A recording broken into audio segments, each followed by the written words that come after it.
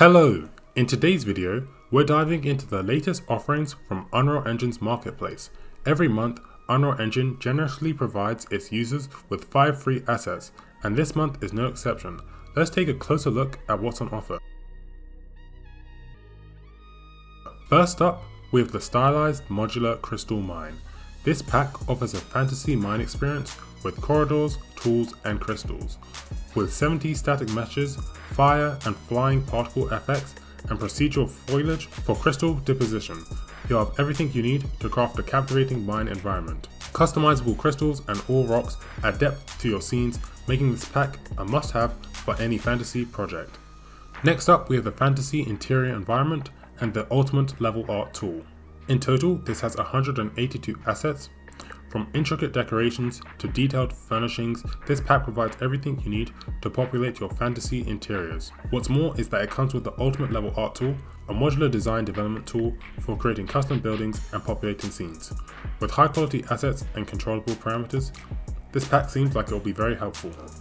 Third up, we have the advanced CRT TV VCR and VHS effects. Looking to add a retro vibe to your project? Look no further than this pack. With adjustable animated CRT and VCR effects, including options like glow, halation, and scan lines, you can achieve that nostalgic look with ease. This pack also includes a 3D monitor and TV models, providing versatility for your retro-themed scenes.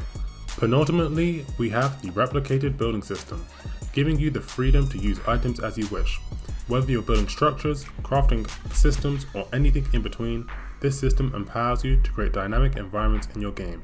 Finally, we have the stats and achievements integration. This seems like it's going to be very helpful if you're developing a game for Steam.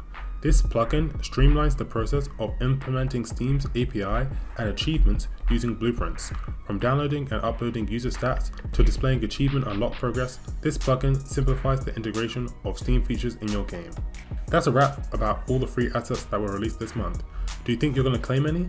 I think the Steam plugin will be super helpful. And if you want even more free content, I have a completely free Unreal Engine beginner course. You'll be able to find a link to it somewhere in the description of this video. I wish you luck with developing, and if you enjoyed, make sure to like and subscribe, and I'll see you guys on the next one. Bye!